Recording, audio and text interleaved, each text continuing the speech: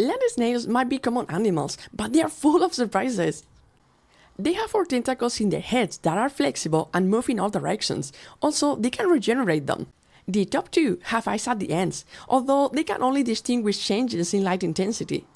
The bottom 2 are sensory organs that snails use to feel the terrain and guide themselves. They also own the coolest houses. When they feel threatened, they hide inside their shells.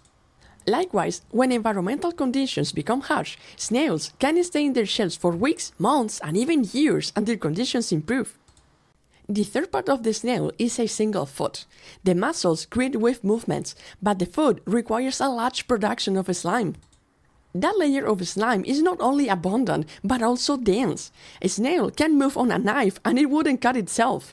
Aren't they incredible? They can carry 10 times their own weight and can have up to 25,000 teeth in their mouths. Told ya, full of surprises!